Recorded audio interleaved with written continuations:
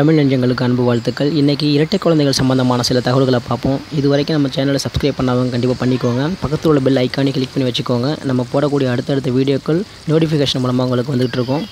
சின்ன வித்தியாசம் கூட கண்டுபிடிக்க முடியாத அளவுக்கு அச்சு அசலாக ஒரே மாதிரியாக பிறக்கக்கூடிய குழந்தைங்கள யூனியோவுலர் ட்வின்ஸ் அப்படின்னு சொல்லுவாங்க.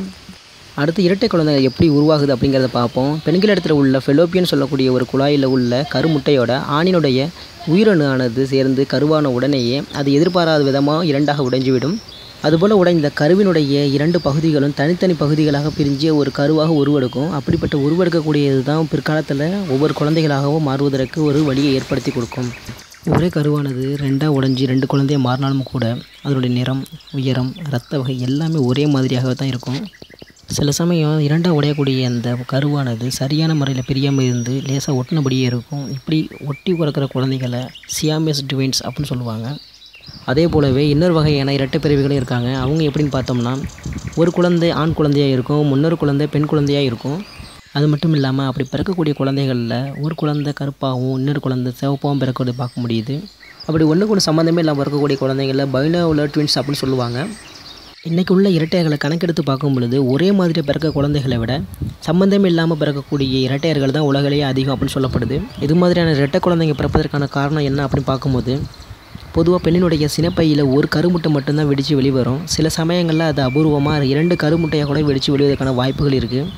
அதுபோல் வெடித்து வரக்கூடிய அந்த கருமுட்டையானது ஆணினுடைய உயிரானோடு சேர்ந்து தனித்தனியாக கருவாக மாறி ஒரே சமயத்தில் பிறப்பது தான் இதுக்கான காரணம். அதாவது இந்த குழந்தைங்க நிறத்துலையும் வெவ்வேறு சாயல்லையும் வருவதற்கான காரணம் இதுதான் அப்படி சொல்லப்படுது. அது மட்டும் இல்லாமல் இன்றைக்கி ஒரே பிரசவத்தில் 4 அல்லது 5 குழந்தைங்க பிறப்பதற்கான காரணம் என்ன அப்படிங்கிறது பார்ப்போம். அதுபோல் நடக்கிறதுக்கான முக்கிய காரணம் என்ன அப்படின்னு பார்க்குறப்ப நவீனமாக பயன்படுத்தக்கூடிய அந்த மருந்துகள் தான் காரணம் அப்படின்னு சொல்லப்படுது. மருந்துகள் மனிதனுக்கு நன்மை தானே இது ஏற்படுத்தும், கெடுதல் ஏற்படுத்துமா அப்படின்னு கேட்குறீங்களா? கண்டிப்பாக இது ஏற்படுத்த தான் செய்யுது. குழந்தை பிறப்புக்காக கருமுட்டையை சில நேரங்களில் வெடிக்க செய்வாங்க, அதாவது ஊசி போட்டு வெடிக்க செய்வாங்க. அதுபோல் வெடிக்கக்கூடிய நேரங்களில் ஒரு கருமுட்டைக்கு பதிலாக அது 4-5 கருமுட்டையை வெடிக்க செய்கிற காரணத்தினால தான் சில சமயத்தில் இது போல் விபரீதங்கள் நடக்கிறத பார்க்க முடியுது. சில நேரத்தில் அந்த மருந்தோட வீரியம் அதிகமாக இருந்துச்சுன்னா ஒரே சமயத்தில் 7க்கும் மேற்பட்ட முட்டையில் கூட அது வெடிக்க செய்யும். ஒருவேளை அந்த மருந்தினுடைய வீரியம் அதிகமாகி 7 கருமுட்டைகளை வெடிக்க செஞ்சால் என்ன ஆகும் அப்படின்னு கேட்குறீங்களா? கண்டிப்பாக 7 குழந்தைகள் பிறக்கிறதுக்கான வாய்ப்புகள் அதிகமாக இருக்கும். ஒரே பிரசவத்தில் 7 குழந்தைங்க பிறந்தால் என்ன செய்கிறது அப்படின்னு நமக்கே கொஞ்சம் ஆச்சரியமாக தான் இருக்குது. ஆனால் அதையும் மீறி அமெரிக்காவில் ஒரே பிரசவத்தில் 8 குழந்தைகளை பெற்றெடுத்து ஒரு பெண்மணி சாதனை படைச்சிருக்காங்க. அவங்களோட பெயர் நாதியா சுலைமான்.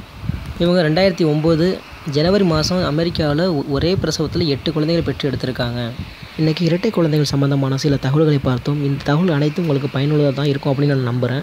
இந்த வீடியோ பிடிச்சதை லைக் பண்ணிக்கோங்க, மறக்காமல் நம்ம சேனலை சப்ஸ்கிரைப் பண்ணிக்கோங்க.